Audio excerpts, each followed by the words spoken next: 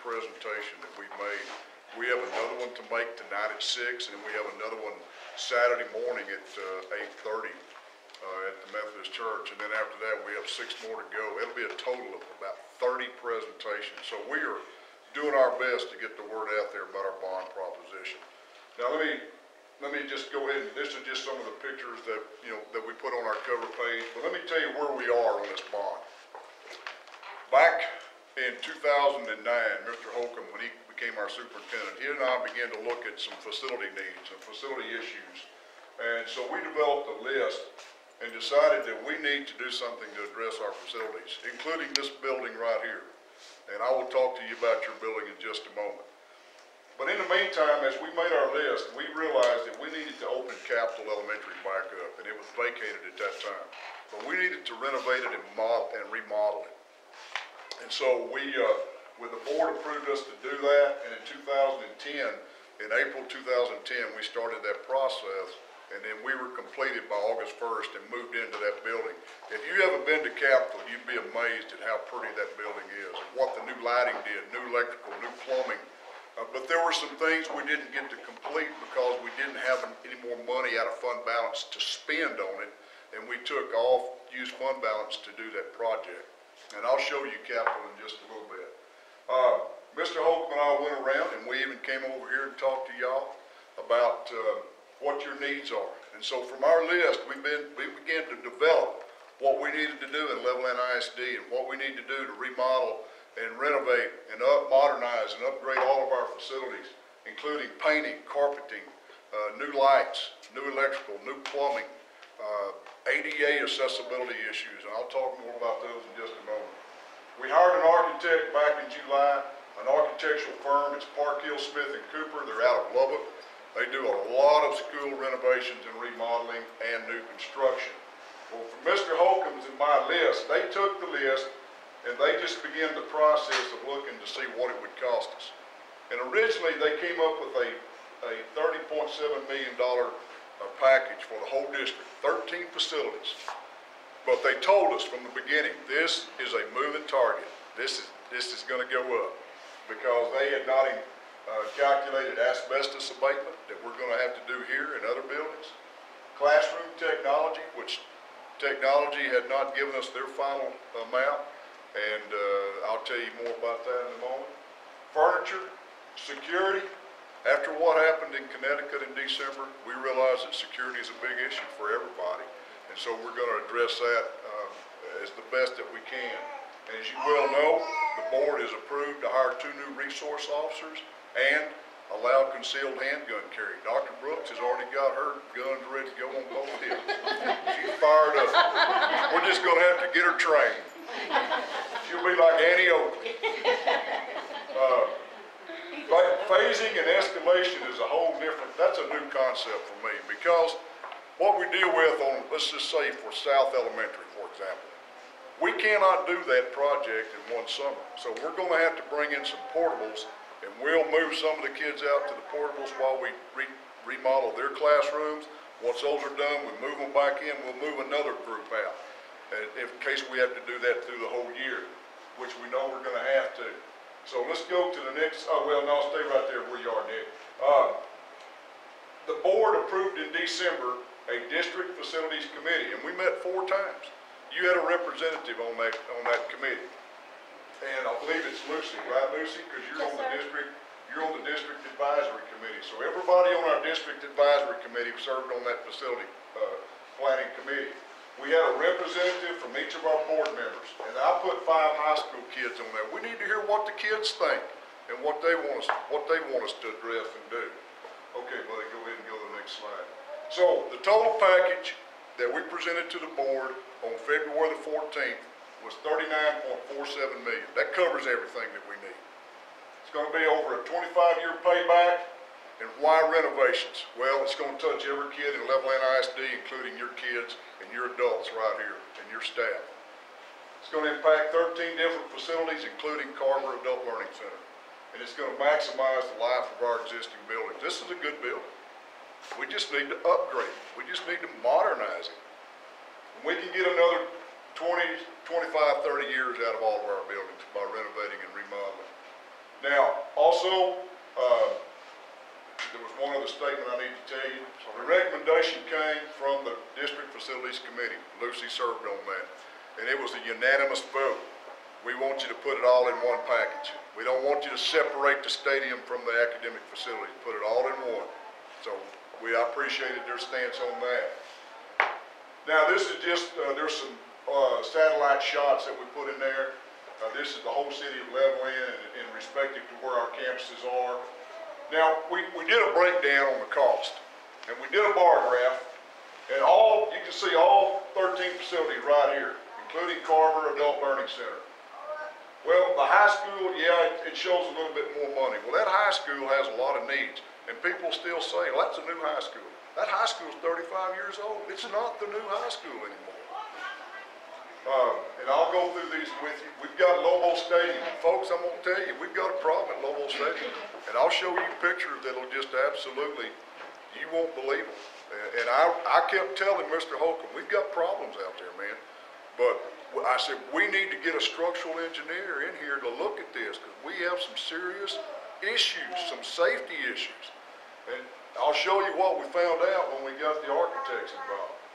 Carver is going to get about a $1.2 million package to remodel your school here. We'll go over that in a little bit. The next slide is going to just show you how it's all broken down and how we get our $39.470 million. High school at that amount, the ag farm, we're going to need to do some upgrades up there. High school field house, Lobo Stadium, middle school, you see Carver. That's 1.195, actually, I think we've calculated at 1.2 million. And administration building is just mainly new energy efficient lighting and windows. That's all we're going to do there. And some plumbing issues. Okay, as we go through this, this is the additional where we went from 30 down to up to 39 million. And that's why we added another 8 million. We were not through with our initial calculations. Okay, now, people have asked me, well, why don't you just build new? Well, where are we going to build? We don't have the land. We looked at 29 different sites when we settled on the new middle school and new ABC sites. Levelland is kind of landlocked. There's so many environmental issues and there's so many underground high pressure lines, gas lines and oil lines. We were limited to where we could build. But we do know for these 6 facilities right here, including Carver, we can renovate and do what we need to do for about $24 million. If we built all brand new, it would be $100 million. I can't ask the community to do that. They have told us since 2003, we don't want you building any more new buildings, and you better not tear any down. But they'd burn my house down if I tried to tear this building down. Y'all would burn my house down if I tried. Okay, I wouldn't do it. Now, what we're going to show you is each of these facilities that are going to get remodeled and renovated. This is the high school. We have done a color scheme in here with the architects, and here are the color codes. In other words, everywhere you see the gold color is new ceiling, lights, and paint. Where you see the green is new flooring, ceiling, lights, and paint. Now, from the gold all the way back through this way, including the dark blue and the gray, that's the 1978 edition. That's the original high school. The light blue is the vocational wing that we built in 1983, and that was built on a bond. This purple color, those are the 12 new classrooms that we built in 1998 when I was high school principal. We moved the 9th grade from the old junior high to the high school. And you see these gray areas? Those are the existing restrooms. Those are the new restrooms on the new classrooms at the high school. The Texas Education Agency came through here 2 weeks ago and did a monitoring visit. They looked at the high school, they looked at Cactus Academic Center, they looked at the middle school, they looked at the stadium, and they looked at the ag farm. Because those are the facilities where we have career and technology education. And this was mandated by the federal government. And they do 50 school districts a year in Texas.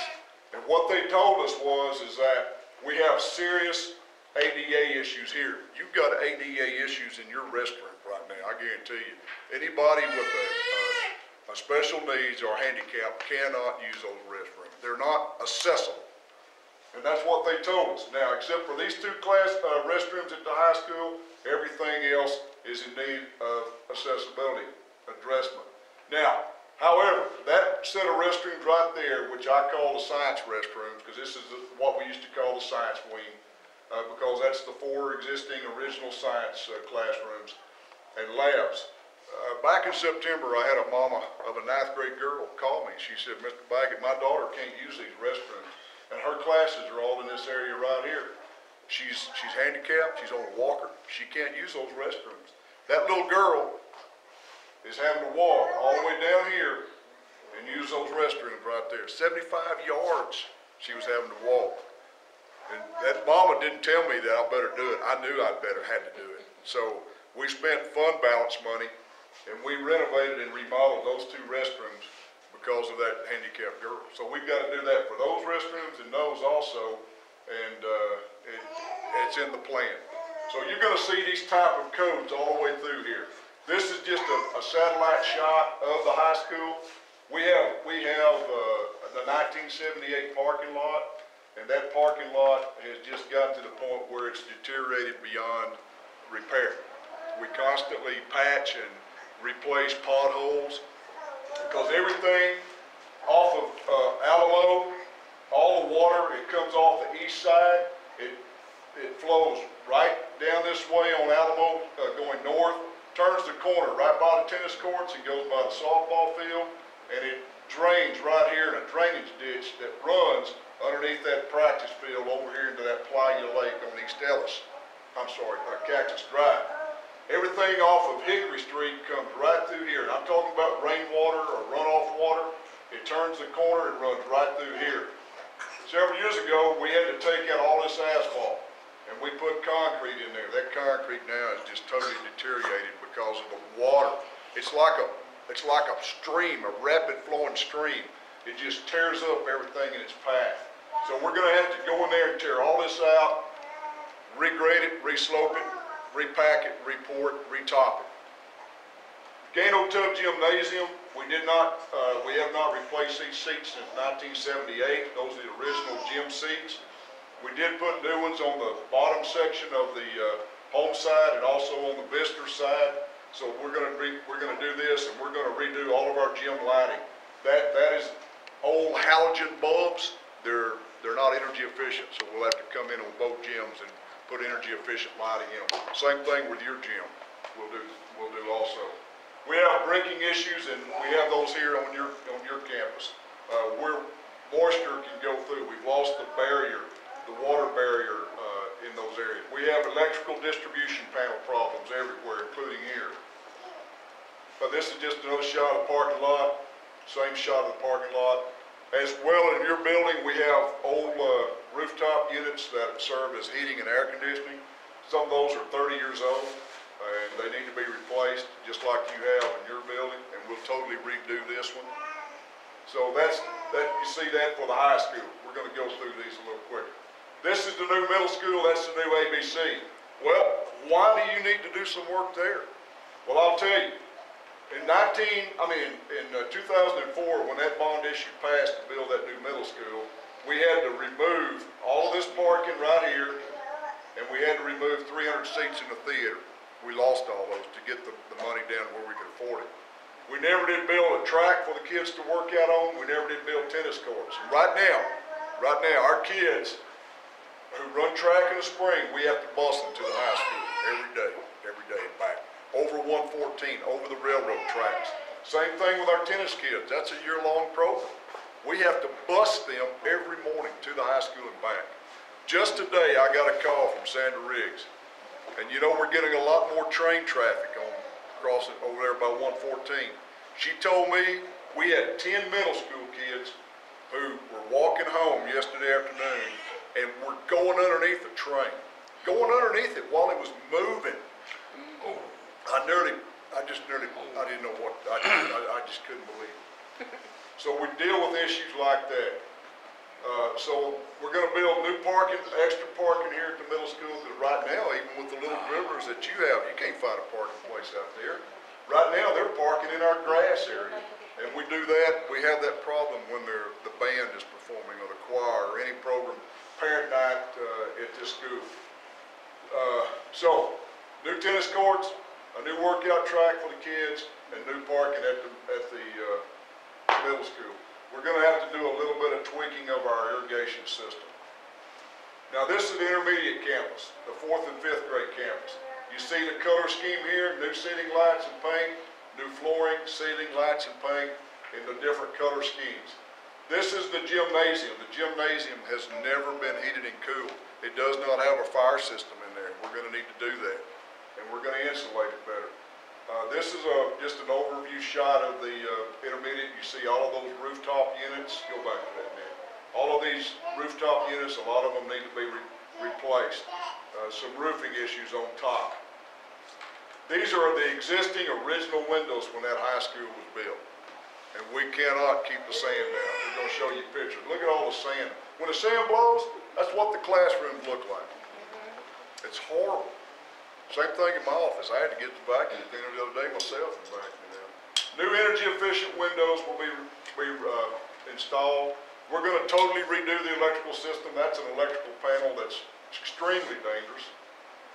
The auditorium, those are the original seats in that school. If you find one that works, good luck. The slope of those aisles are not conducive for anybody in a wheelchair, on a walker, or on crutches. So our plan is to put new seats in it, re-slope it where people with handicaps can get down here and sit in a handicapped seat, or they can sit in the back. We did spend about $150,000 2 years ago. We redid the lighting system in the auditorium, and we put in a new sound system. That is the best auditorium we have at Level NISD. Okay, go next. This is Cactus Academic Center, where our alternative education programs are. We've got to get those restrooms ADA accessible. All of these gray area, which are restrooms, have to be ADA accessible. We're going to have to do an extensive amount of plumbing in those areas. These are the existing windows. We'll come back with energy efficient windows, tinted, double paned.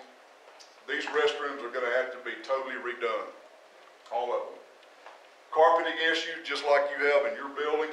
If you take that carpet up, there's going to be asbestos underneath it. It's going to have to be abated. Not only the tile, but the glue that holds it down. We have serious roofing issues, as you can see here at Cactus. You're going to have the same problems. Okay. Capitol Elementary. This is the school that we renovated back in April 2010 through that summer. And this is the front yard on the south side. We have a water well there. We're going to put some underground irrigation in there. We're going to put underground irrigation system on your campus too. The back side, we have a water well here. We'll underground sprinkler system that. We totally renovated this whole academic area, including the cafeteria. The gymnasium, we had to shut it down back in 2008 because a windstorm came through and it pressurized it up and it blew the north wall out. So we had to shut it down. It was not, we couldn't use it with kids. We did not put energy efficient windows in because we just didn't have enough money to do that. They have the same problem with sanding issues. So we'll put new energy efficient windows in Capitol.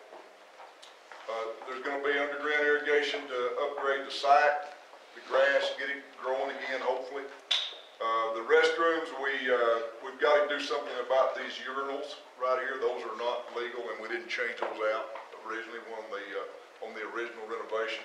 We have ADA accessibility issues for handicap parking. We're going to spend about $975,000 at Capitol. That's the plan. And in addition, we'll put the awning out in the front. That's ready to go. We just didn't have the money to do it at that time. Carver Adult Learning Center. Here you are. And look at all your rooftop units and your roofing issues. And we're going to take care of all that for you. Now I'm going to tell you something, folks. I'm going to be honest with you. I've had people say, why are you going to spend money on Carver? And my answer is this. That is a very important school. It is a very important program. They educate adults. They keep kids. They help raise kids and groom kids. I'm telling you, if you go to one of their GED graduations, you will be heart-warmed. And I tell them, I said, I went to a graduation back in December, and I think we had over 20 adults graduate. And I said, that's the most heartwarming thing I've ever seen. 40 year-old adults getting their GED, that gives them a chance to go to the next step in their education or vocational. Carver is important to leveling ISD, and I mean that, Dr. Brooks. You'll get new energy efficient windows, and look at your, well, that's not even grass, but look at your yard. We're gonna put you an underground sprinkler system in there. You've got bricking issues. I was looking at it when I walked in a while ago, and I thought, oh man, all of your restrooms are gonna be redone, upgraded, modernized, ADA accessible. We'll address all of your classrooms with new painting, new carpet, new lighting. And we're going to spend about $1.2 million. Now let me go through this a little bit more in detail. You'll get all new electrical distribution and branch panels. And that's above my head, okay? You're going to get a new fire alarm system. You're going to get a new security system. We'll put you in a buzz-in intercom system where people who want to come in, they're going to have to go to the main entrance and push a button, and then you'll be monitoring them, Lucy or somebody, and then you'll let them in. You will have what's called a key fob, or take your ID, you swipe it, it opens the door up for you. And that's done with a buzz-in intercom security system. You'll get surveillance cameras in your school where you'll be able to see what's going on in the hallways and etc. You're going to get new heating and air conditioning in this building, new ductwork, new exterior windows. We're going to do some brick masonry repairs, accessible restrooms for folks who have needs of those accessibility areas. Like I told you, site irrigation, classroom improvements, new ceilings, new lighting, new paint, and new flooring. You're an important part of this bond issue, folks. Now, South Elementary, it's very similar to Capitol. And I will tell you, this is the gymnasium. Those gymnasiums, we had 4 elementaries at one time before we sold West Early Childhood. Those gyms were built in 1972. And what we did, I noticed at Capitol, if you may not realize this, but on Capitol, their gym faces, runs north and south. But on the south end, they've got a music room, a music classroom that was built on back in the, I don't know why they didn't do it at the other school, but they didn't. These are 4 portables that we currently use as either storage or classrooms. Now that one burned down last summer. And this is our current music room. I'll show it to you in just a moment. So here's what we want to do at South. I asked the architects, color scheme, we're going to do basically the same thing we did at Capitol and we're going to do here. But I said, we have enough room on this east side of that gym. Let's put us in a music room. Let's build a music classroom so they don't have to use a portal. So that's part of this plan, and you can see it right here. We'll get rid of, hopefully, these portables. I don't know if we can get rid of all of them because we need the storage, but we're going to get rid of the music room. So let's kind of go through South and show you what it looks like. This is the existing windows. They're not insulated all the way around it. Go back, Nick, please. The upper area here needs to be cleaned up.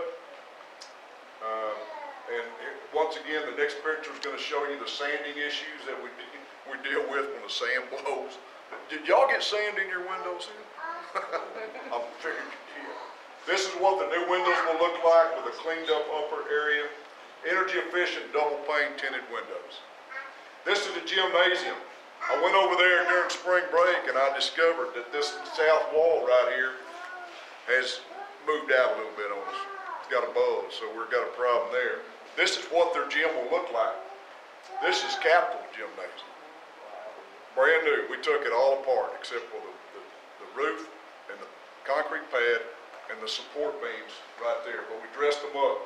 We put new heating and cooling in it. We put real nice padded walls all the way around it, new sport court flooring, new basketball goals that can be raised up and down for different heights. We totally redid that gymnasium and it's just absolutely fabulous. We redid the music room, the coach's office, and the restrooms are ADA accessible. Now, I'm embarrassed for anybody, especially our children, to go use restrooms at South, or even over here. They have the same issue you do. Plumbing backs up, it's just filthy. Nasty. We're going to do some site work here too. We'll do some site irrigation. Go back, Nick. This is the music room. We had to build that ramp because we had a little fellow that had a handicap issue, and so we built that ramp for him last year. rooftop units that are in bad shape along with the roofing that needs to be done. This is an electrical panel over there that we're going to have to address all through south, just like here. So at south, we'll do basically the same thing that we're going to do for you. Now I want to talk to you about Lobo Stadium. I'm going to show you some really graphic pictures. Lobo Stadium has been a point of contention for a long time, and I've been really worried about it. But this is just an overhead shot from a satellite. This is the Visitors concession stand restroom, Visitors stands, the field house as it sits now, home side stands with a real small press box, and then this is the home side restrooms and concession stand.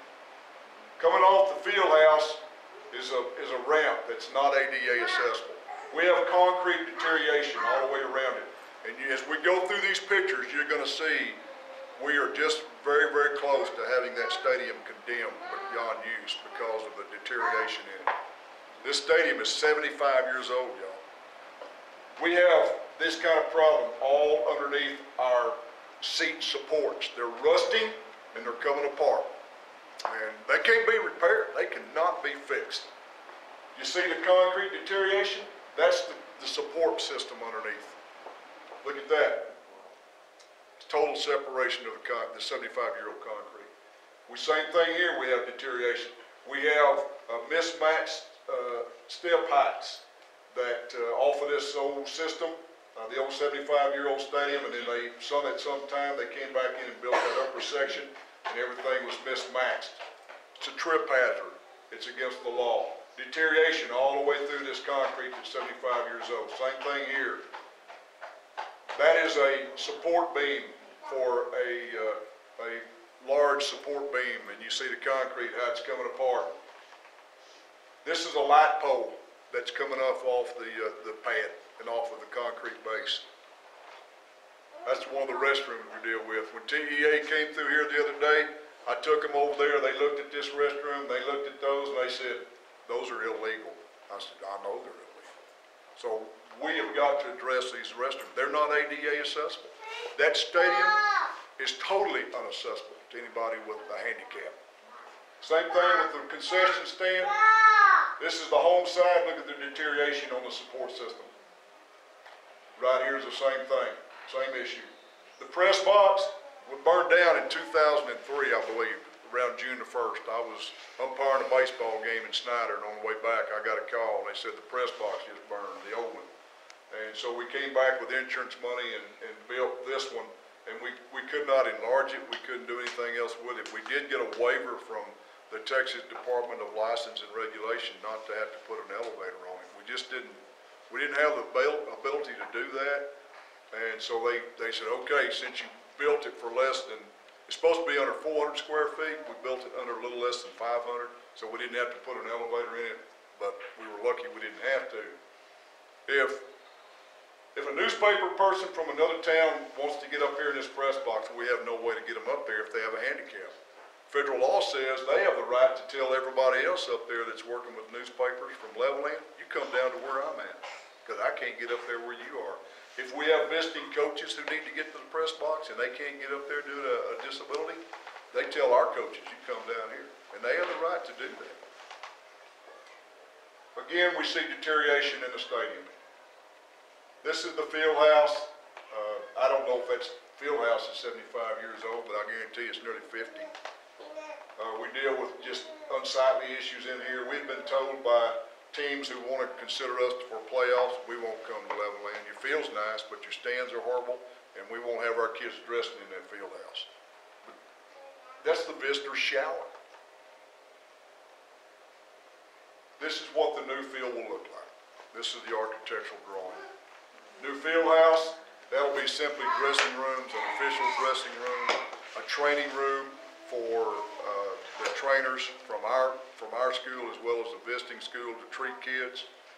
The visitor stands will be about 1,000 seats, maybe 1,100. The home side, we're going to add some more seats, it'll be about 2,500. We'll put a new press box up there with an elevator, which we'll have to do. A new concession stand area with more than adequate restrooms on the north end that can serve both sides, and that will be ADA accessible. we will put artificial turf on the field. And I'm gonna tell you something, folks, in West Texas, it's just almost imperative that we all have to do this. Water is such a precious commodity now. We're watering it right now, trying to get our grass ready to grow, and we're fertilizing now. We spend anywhere from $65,000 to $90,000 a year on that field, just maintaining it. We can pay for that turf in 8 years by not having to water it and maintain it. We'll take that old red track out and we'll asphalt it, so our kids will be able to not have to worry about stepping on big rocks. And now, we're not gonna make this a running track. It doesn't have enough room to do that. It's not big enough for a 6-lane track, much less an 8-lane. And Liz will tell you, her kid runs track. 8-lane tracks are mandatory. We don't have the room to do that. So we're gonna asphalt it. We still run at South Plains College. We work out at the high school. Thank goodness we have a great partnership with South Plains College. Okay, I want to talk to you now real quick and show you how it's going to affect all of us as taxpayers, including me. So we're going to go through this quickly. If you're 65 or older, you can file with the Hockley County Appraisal District for a homestead exemption. I just turned 65 in February. I went down and I filed for that exemption. However, because I turned 65 after December 31st, my taxes won't be frozen. I'll see this increase on my taxes next year, and that's okay. So in other words, if you paid $325 in school taxes, and you were granted the exemption, your school taxes should not go up more than $325. Now, there's a little bit of a glitch in that, not maybe a glitch, not the right word, but there's a little bit of an explanation. I'm gonna let Nick talk to you about that in just a moment. But this is the form that you can fill out. And what we did, we went ahead and we did some valuations on property. Go ahead, Mr. Williams did this for us. You take a $25,000 home, and we did that all the way up to $200,000. If you got a snow cone stand and it's worth $25,000, you're going to be taxed on that snow cone stand. Not what you make, just the property. So in other words, if you've got a $25,000 home and the state gives you a $15,000 exemption, you're going to be taxed on $10,000. And over the life of our bonds, you're going to pay $1.13 a month increase in your taxes. You can't go to McDonald's and get a Coke every day for that. Now, if it's not your homestead where you live and lay your head down every night, say it's rental property, you're going to see a $2.81 increase in your taxes if it's rental property. There are a lot of people in Lebanon that have rental property. So we go all the way through this. Now, on this side of the homestead over 65, if this is your homestead and you're over 65 and you have filed for the exemption, now, note this, the asterisk right up there. This assumes that LISD property tax levy for 2012 is equal to the tax ceiling. In other words, when we refinanced our bonds last year on the new schools, our taxes went down a little bit, okay? But if this passes and you're over 65, you're going to see that come right back to where you were originally frozen. Is that right, Nick? So we need to let everybody know that, you know, because somebody might come back and say, well, you told me my taxes won't come back up. It's not going to go over what you were frozen at when you filed, okay? All right, so we go all the way through this scenario with $50,000, you can see that. If you have a $50,000 home and it's where you live, you're going to see and I think my little clicker here dying out on me. You got a new one? That's better. Hold on a second. Nick's got so many of these pointers. That one's better. All right. Sorry. My battery's run down. There we go. If this is your primary home, you'll see a $3.94 a month increase. $3.94. If it's your rental property, you'll see $5.63 a month increase over the lifespan. If you're 65 or older, you're not going to see any increase unless it applies down here, and it wouldn't be that much anyway. I don't know what it could calculate out, but it'd be very, you know, who knows? It won't be very, because you can't take it more than what you were frozen at to start with. The average home in Levelland is $85,044. That homeowner will see a $7.89 increase on their taxes per month, or 26 cents a day. Non-homestead property, 957, 65 or older, it's not going to affect them any at all, or maybe a little bit. So we go all the way up to 150, we go up to 200,000. Now for a $200,000 home, you're going to look at a $20.83 increase in your taxes. I can't take my wife out to eat once a month for that cheap. Can't eat in Levelland that cheap once a month. Okay, now, here's some important dates for you, okay? April 11th, today, is the last day to register to vote. And where do they register? They register at the county courthouse. You can get it in the postmark today. If you get it postmarked today, it can go in and can be counted. If you haven't registered to vote, I encourage you to do that, because you can't vote in this election if you haven't registered. Now, we have some important dates here. Early voting will be at City Hall in April 29th and 30th, Monday and Tuesday. The polls will open at 7 a.m. and close at 7 p.m., so you've got plenty of time to go down there before you come to work or when you get off work. On May the 1st, 2nd, 3rd, that's Wednesday, Thursday, and Friday, the polls are open from 8 to 5. And then on May 6th and 7th, the following Monday and Tuesday, then they'll be open from 8 to 5 at City Hall. On Saturday, May the 11th, that is the general election day. That'll be for the school board election. We have 2 board members up for election. We have 2 incumbents running and 2 opponents. That's going to be at the boardroom at Levelland ISD Central Office from 7 a.m. to 7 p.m. I encourage you, if you're going to vote, vote early. That way, if you get something happen on Saturday and you can't go vote, you've already done it. You've already taken care of it. I can't tell you how to vote, folks. I'm not telling you how to vote. I can't do it by law. All I can do is present the facts of this bond proposition. And all I can do is tell you what we need and why we need it. You work in a building every day that needs remodeling and renovated, right? I agree with you. Well, that concludes our presentation. Do you have any questions or comments? Dr. Brooks, thank you all so much for letting us come out here and make this presentation. You're welcome. And the city of Levelland, we've had elections where 1 vote made a difference. So if you think your vote is not important, or those that you come in contact, please emphasize that their votes are important, and because they are.